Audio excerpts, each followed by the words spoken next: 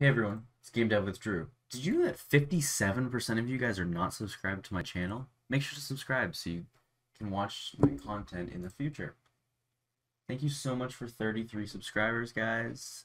I hope after this video comes out, it'll be even more, and let's hopefully hit that 100 subscribers in the next couple weeks or months. So, today we're going to be working on our enemy. So, without further ado, let's get straight into it. Let's create a new scene, other node, and make it an area 2D. You guys remember making an area 2D? We made that with our bullet. Our area 2D worked with contact and all that stuff. So we're going to, within our area 2D, we're going to put in a sprite. And for that sprite, we'll be using the texture that I have been using forever. And a texture that looks like a really good enemy. I feel like a snake would be a pretty good enemy for this. So remember, we're going to go into region, enable region, press texture region, scroll down. This snake looking pretty sick, but I feel like we should make this snake a different color, don't you? So let's make him a different color. We will now visibility, modulate, and modulate it to a darker green, which looks much better, much better. So we need to give this area 2D a collision now. So we'll give them a collision shape 2D and go into a shape, make a new rectangle shape. Perfect. We now have an enemy, but our enemy doesn't really do anything. So let's fix that by putting in a script. New script, enemy.gd, and we will put this into our scripts folder. Open that, create. Delete all that. Make two variables that we export so that we can move things faster, and two variables that decide where we're going and where we're coming from. So let's first export a variable for speed just to see how fast our thing will go. So we'll just do 20,000. Seems pretty good. And then we'll export another variable to move distance. And right now we'll just make our move distance 200. That's just 200 pixels, don't worry. We'll now make an onReady variable so that on runtime we can make it more modular for different characters, for different enemies. So we're gonna make an onReady variable start x. So we're just gonna make its start value, and it's just gonna be its own position.x.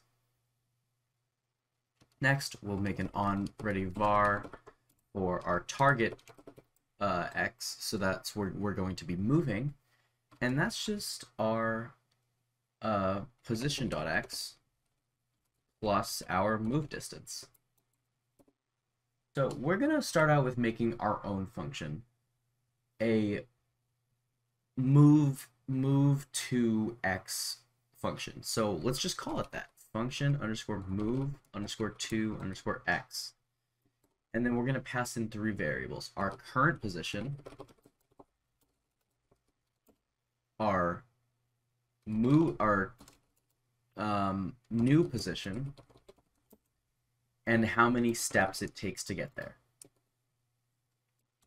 So let's just define that. Let's make a new variable. So var new equals current position. That's all we need to do. And we're just gonna say if new goes to new position. If new is less than new position, we're going to new plus equals step. So we're just gonna keep on stepping. New plus equals steps. We're just gonna keep on stepping forward or backward.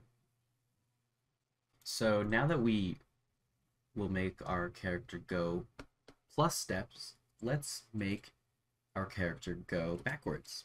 So if new is less than new position, then we're going to make new equal to new position.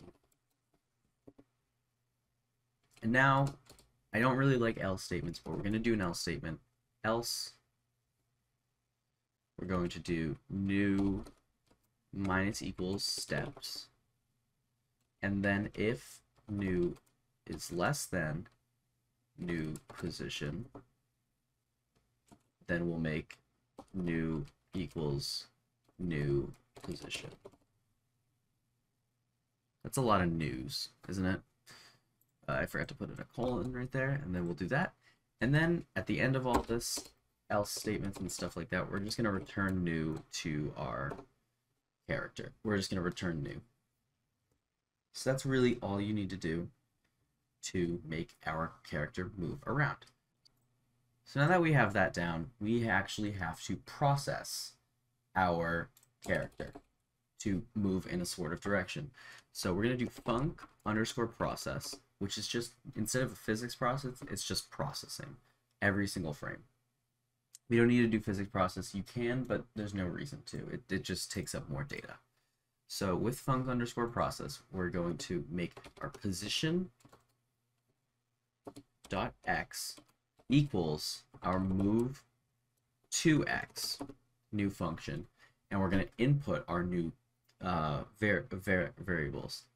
We're going to input our new values. So we're going to do position.x, and then our target x, and then for the steps, we're just going to do our speed times delta. And then we have to do a little bit more if our position dot x equals target x, and then again an if target x equals our start x, then we're going to have to make our target x equivalent to our position dot x plus our move distance. And then we'll put in an else statement, which makes it more like target x equals start x. So the reason why we're doing this is because we want our character to move back and forth, not just back. So when we make it to our final position, we're going to stop, and then the new target x becomes the start x, and the last start x becomes the target x. I'll just show you how it works. So we'll go into our main scene and drag in our enemy. Our enemy looks small, so we will make our enemy look bigger. And that's a nice slow enemy that you can easily interact with. But there's nothing that our enemy does yet. So let's do something about that. Make it so that our character will die, or otherwise known as reset the game, when our enemy touches our character. So we'll go into our player scene and make an entirely new function, func, and we'll just call it die. And basically all it's going to do is just get underscore tree, and then it's going to reload the tree, and it's going to reload the current scene. And that's all what happens when you die. So we're going to get the current tree of our nodes, and we're just going to reload the current scene that we're in, which is main scene. The reason why we chose an Area 2D is because Area 2Ds are able to interact with things without making a collision. So we're going to make a new signal node, and then it's going to be we're going to make a new signal on body entered. So it's just going to be any node that enters our body. On enemy body entered, and connect that node. We'll now make the function for that. If the body dot name, if that body is named, what's our player character name? Yeah, if it equals player, then we'll do body dot die. That's all you need to do. So now whenever we touch this character, it's going to reload the scene. Simple as that. When we shoot our enemy, we want it to die. So how are we going to do that? Well, let's go to our bullet code. So let's open up bullets.scene and go into our code. And now let's make a new node for it, and area entered area 2D. On bullet entered area. If the area dot name equals enemy, then area dot q underscore free. And perfect. So when we run the game and we shoot it, it goes.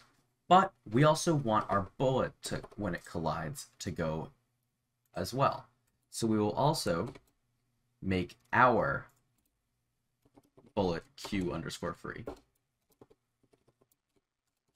So when you shoot and they collide with each other, they both go away. And that's all you need to know for enemies and shooting enemies, as well as signals and collisions. Thank you all so much for watching. Let's hit that 50 subscribers soon, and I'll see you all into the next episode. Bye, everyone.